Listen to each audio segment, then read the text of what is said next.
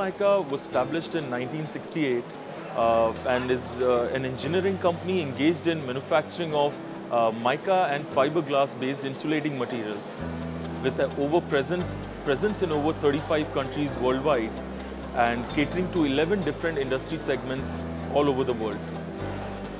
Now, product range of Ruby Mica is very spread out and very diverse. So we cater to the paint industry, providing the pearlescent pigment powders for paints, and then we cater to the high voltage industry, providing the mica tapes for the coil insulation. Then we cater to the cable industry, manufacturing mica tapes for FRLS, fire survival cables, so resistors, household appliances, and the list goes on and on. So basically anywhere where heat and electricity insulation is required, Ruby Mica comes in. The global market presence is in over 35 countries worldwide, as I said earlier, and we have a wide network of dealers all throughout the country and world. So yes, the market presence is very outstanding because mica is something of a niche product. So it's a very critical element of insulation, and not many companies are into it. So Ruby Mica, if you talk about, we are the largest producer of mica-based insulating materials in the entire country. The recent developments is we have developed mica tapes, glass mica tapes for the fire survival cables. So earlier there used to be a lot of problems with mica flaking off, blocking, and a lot of working issues were there with mica tapes. So through our advancement and technology enhancement, we have eliminated these issues and we have perfected the product so that our products are tear resistant. They have no peeling, no snapping, no cracking. So the cable tapes wound on the cables ensure fire safety and circuit integrity at 950 degrees for 3 hours.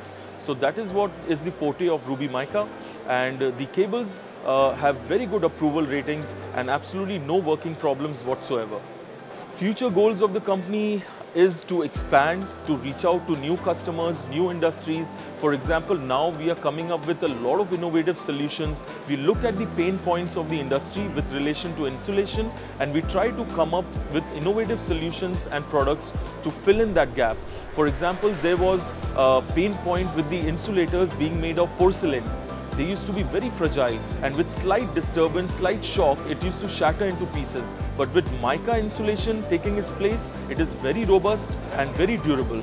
So it will last you, and the equipment will have a longer service life for years to come.